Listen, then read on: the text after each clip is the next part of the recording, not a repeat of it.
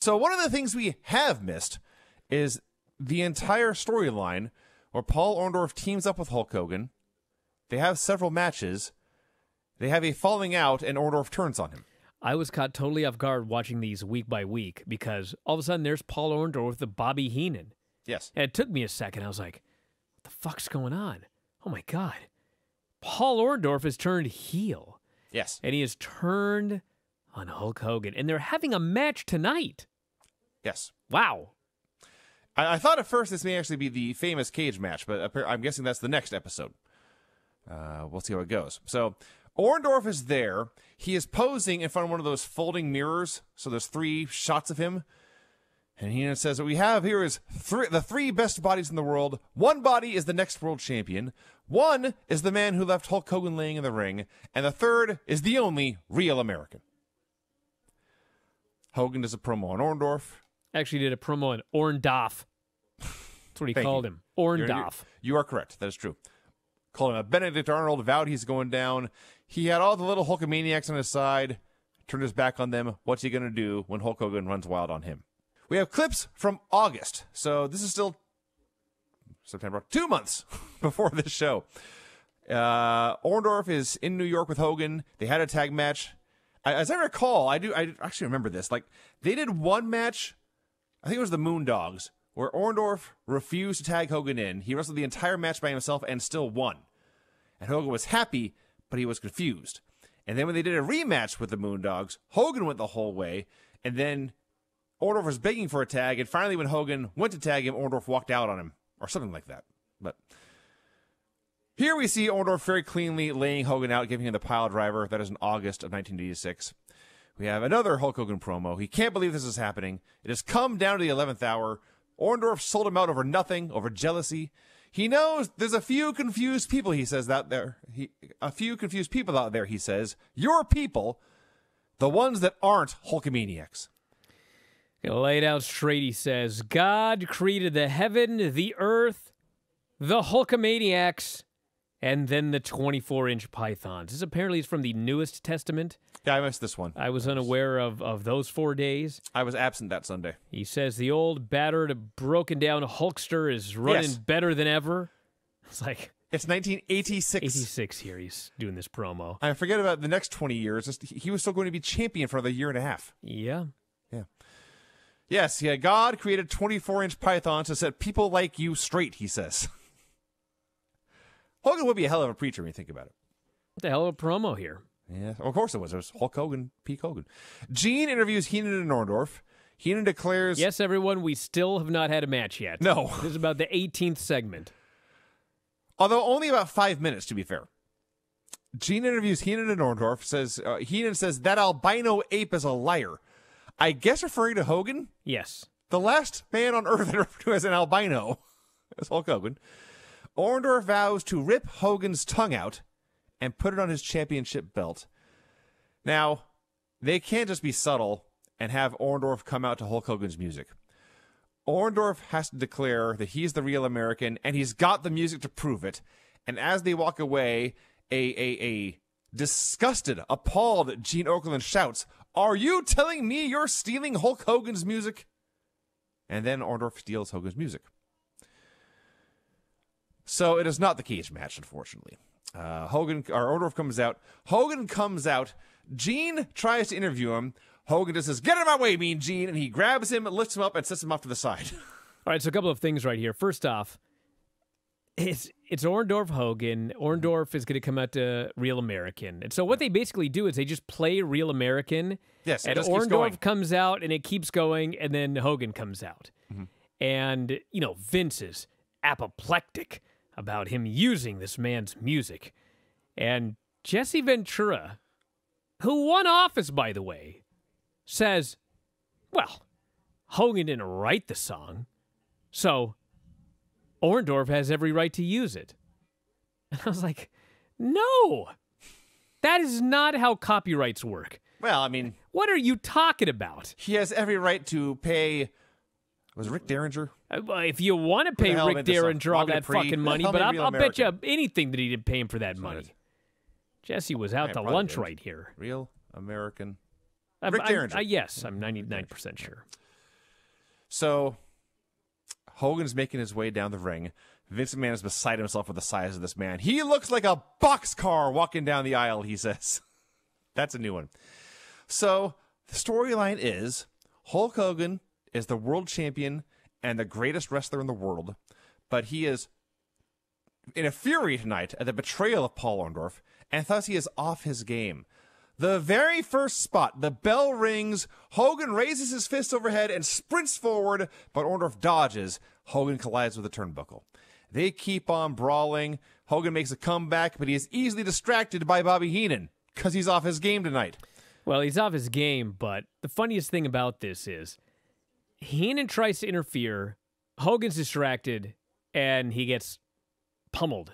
He gets punched. He's standing in the apron and does a flop to the floor. Yes.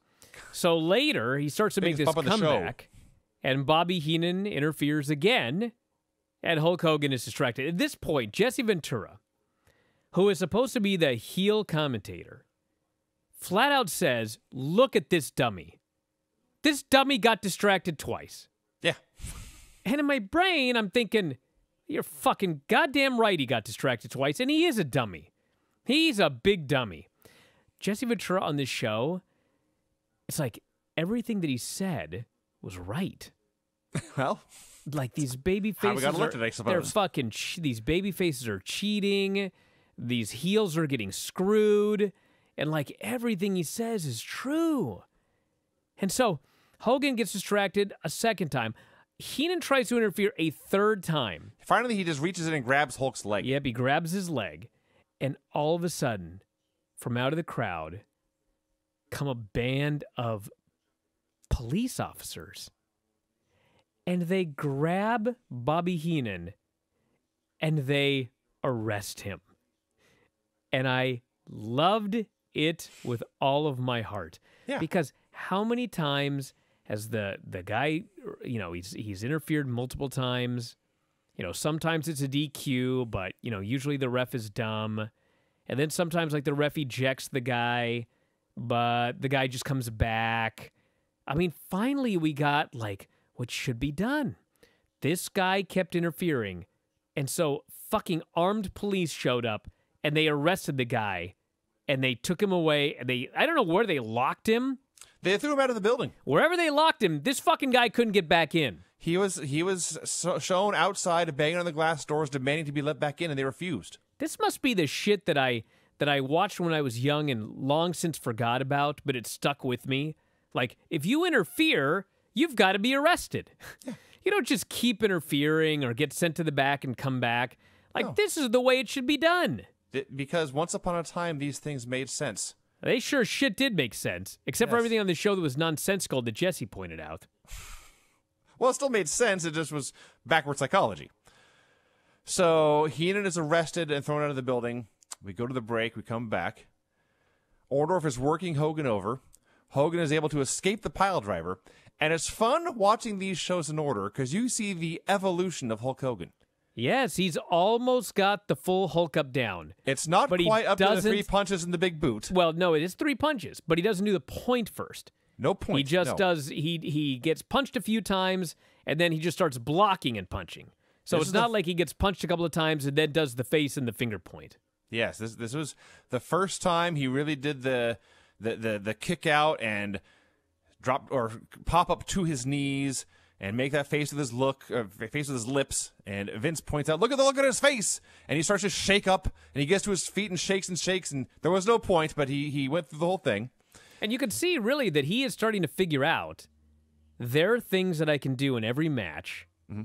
They're always going to work. Yes. And they allow me to kill myself less working 300 days a year. So unfortunately, like, his work is really going to start to fall off here in the next couple of years. But, I mean, even here still, him and Orndorff were working their asses off. Mm-hmm. And this was like a fun heavyweight championship wrestling match. If you like brawling, there was like one suplex in here. Everything else, I think, maybe a slam or two. Virtually everything else was a punch or a kick or a stomp or an elbow or a knee. There were no holds. There were few maneuvers. They just hit each other over and over again. Which is funny because when you think back to history, Like, the idea was, well, fuck, Ric Flair. I mean, he was the greatest wrestler of the 80s, and Hogan couldn't hold a candle to him, and blah, blah, blah. And, I mean, Flair was the greatest wrestler in this country of the 80s. But, I mean, if you want to talk like 87, 88, 89, yeah, Hogan couldn't hold a candle to him. But fucking 1986, this guy had some great fucking championship matches. And the difference was, unlike Flair, he won. And he decisively defeated all of these challengers. In the end, he always got the best of everybody. Yes. He was fucking great in 1986. I guarantee you, if you polled wrestling fans, if you polled Hulk Hogan fans after they paid their money to see a Hulk Hogan match in 1986, were they ever disappointed? The answer is virtually always no. They got their money's worth. I haven't been disappointed by a Hulk Hogan match on one of these shows yet. There was the Nikolai one. Yeah, but that was Nikolai. Hogan was doing everything he could. I'm just saying. On his fault. So here's the finish of I this would match. have loved to see Flair versus Nikolai, because I don't think Flair's getting much of a better match out of him. If possible. So the finish for this here match is Hogan runs wild, and then rather than going for the axe bomber or the leg drop, he calls for the pile driver. He is going to finish Orndorff off with his own hold. He grabs Orndorff. He sticks Orndorff's head between his legs, and at this point, the camera cuts to a wide shot from like a 3/4 angle, which they never use, and they didn't use it again in the show, so I don't know why they did it right here. So Hogan's very small on the screen, and it's easy to overlook. But if you're paying attention, Hogan, before he does his pile driver, he does a little ass wiggle. just because he's Hulk Hogan, he's having a good time. Then, before he can hit the pile driver, what appears to be a woman in a dress jumps out of the crowd and attacks fat Hulk. Sweat hog, says Jesse Ventura. Attacks Hulk Hogan for the DQ. I thought it was going to be Bobby Heenan in disguise. I did back into the too. building. But no, it was the even more obvious answer of Adrian Adonis. Which is funny because I figured it was Bobby Heenan because I watch so much bad wrestling nowadays that, of course, that's what they would do. Like, Heenan got kicked out, he can't get in, but then, like, he's in. And it's never explained. Right. This was Adrian Adonis, and the funniest thing was Vince is going crazy about how it's Adrian Adonis in drag. I'm like, isn't he always in drag? Have you not been paying attention? Wouldn't Adrian Adonis in drag be Adrian Adonis in, like, men's clothing? Well, now you've got my head in a loop. Sure. This is a deep existential question. I was expecting to do philosophy on the show. He always wears women's clothing, so him being in drag would mean he was wearing men's clothing, right? I don't think that's actually true, but it's a good thought, Brian. Anyway, this is ridiculous. So Adonis bumping attacks all over the place like a crazy man. Adonis and Orndorff are double-teaming Hogan. Out limps Roddy Piper to make the save.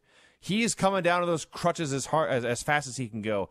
I didn't know if Piper actually had a knee injury or if they did this to cover up knee surgery or what, but he sold this limp start to finish on this program. And he gets in that ring, or actually he was even on the floor, I think, first, and he's swinging this crutch at the heels. He smashes Adonis in the arm. He's swinging at Orndorff in the ring. Hogan is behind Piper, but Piper's a wild man. He turns and swings wildly at Hogan. Hogan ducks the crutch, because he's a hero and not a stupid babyface. He ducks the crutch, pops up, fists clenched, ready to fight. Piper realizes it's Hogan, which is not what he came out for. He falls on his ass in fear is too strong a word, but in surprise. There's a stare down between the two of them. And finally, Piper is the one who backs down and backs away. This is not the fight he came out here for. Hogan is confused by this finish and by the appearance of Roddy Piper, but in the end, he got the win. He's still the champion. The fans are still happy. It's time to flex.